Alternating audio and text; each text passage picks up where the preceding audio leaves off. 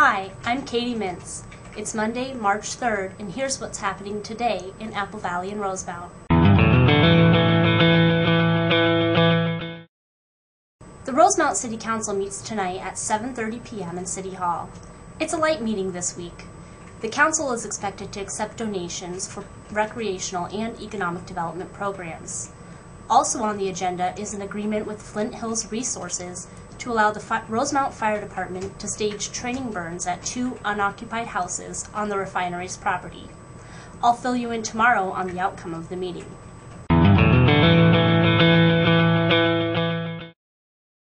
Today, the Minnesota Zoo in Apple Valley announced the birth of its first 3-banded armadillo infant. The armadillo was born February 19th, about the size of a golf ball. The infant is believed to be a male. The baby armadillo is expected to make his public debut this summer. The zoo is expecting another notable animal birth any day now. Zoo staff are monitoring Atlantic bottlenose dolphin Allie 24 hours a day. She and her mother April have been moved to a holding pool to prepare for the birth. April and Allie were brought to the zoo in January 2008 by the Dolphin Connection in Florida as part of a breeding recommendation by a consortium of zoos and aquariums. The Minnesota Zoo is also home to dolphins Semo, the father of the new calf, and Spree, his daughter. Last weekend, a Lakeville man facing murder charges in connection with the death of a 33-year-old Apple Valley man was acquitted. Charles Otto Reynolds, 32, was acquitted Saturday, February 28th, in connection with the beating death of Joshua J. Scare of Apple Valley. Reynolds faced 4 murder charges and 1 felony count of first-degree assault, stemming from an incident at his home during the morning hours of March 16, 2008. The jury deliberated for approximately 30 hours before reaching its verdict.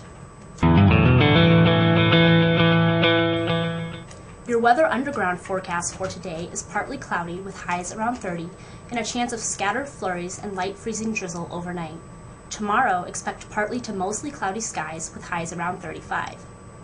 And we'll leave you today with a report from Lakeville Sun Current community editor Joe Palmersheim, who looked into the growing popularity of Dakota County libraries. With household budgets getting tighter, the Dakota County library system is turning into an increasingly popular alternative for local residents. Library gate counts for all libraries during 2008 were up about 6.9% over 2007, despite the fact that Egan's Westcott Library was closed for a number of months due to remodeling. The number of hours of computer use have increased to 265,000 hours in 2008, more than double the total for 2007. The number of wireless connections made this January was 2,462, compared to 904 during the same period last year, a 172% increase. Reference librarians are reporting more contact with people using internet or library computers for job search-related projects. Online renewals are also up 18% in 2008. The increase in demand for library services is due to several factors. Some of it is due to the library system promoting itself and what it offers. Some of it is also due to extra money from the county used to bolster collections, which has an impact on providing things that people want to circulate.